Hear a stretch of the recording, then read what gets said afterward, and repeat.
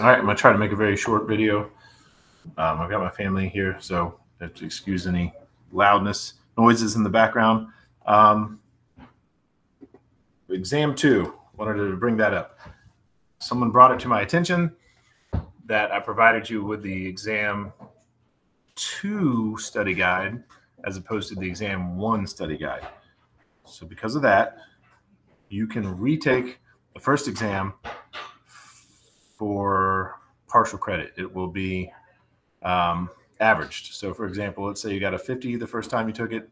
If you retake it again and get a 100%, the average of 50 and 100 will be 75. The thing is, if you take it again, this next time, it's not timed and it'll be open book. So basically, you know, there's no limitations. Just go in there and get the exam done. The only thing is you just need to email me and let me know that you want to retake it, and I will open it back up for you and you can retake it. And another good thing for you guys is, let's say somehow you retake the exam, and even though it's not timed and it's open book the second time, if for some weird reason you get a lower grade, then we'll just stick with the original higher grade. So there's nothing to lose. If you want to retake the exam, email me and we'll make that happen. If you want specific feedback on any of your assignments, email me, let me know. We can meet online and we can talk about your assignments. I would really, really love to do that, because that's really where a lot of the learning comes from.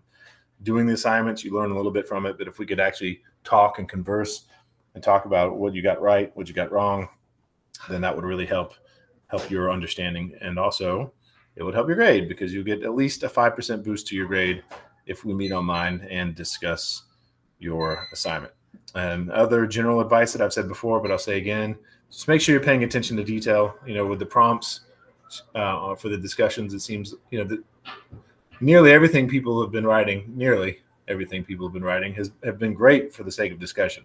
Just make sure for the sake of grading that you're reading the prompts carefully, because unfortunately it's not just about the discussion. Every discussion itself is actually it's actually there to allow you to demonstrate that you understand the concept, right? And it should be clear in each prompt which concept or concepts that you're there to demonstrate that you understand. And if not, you know, let me know and I can help you out with that. So I guess that's it. Have a good week. Please let me know if you have any questions. Please allow me to give you some detailed feedback. You know where to reach me. And another thing, on a practical note, I will be traveling and out of town starting on Thursday, and I'll be back on Sunday. So please forgive me in advance for being a little bit slow to respond to emails and slow to grade. But as always, I always recommend getting the assignments done earlier in the week. That way you have the rest of the week to correct any mistakes you may have made for full credit. So I guess that's it. If anybody has any questions, please let me know.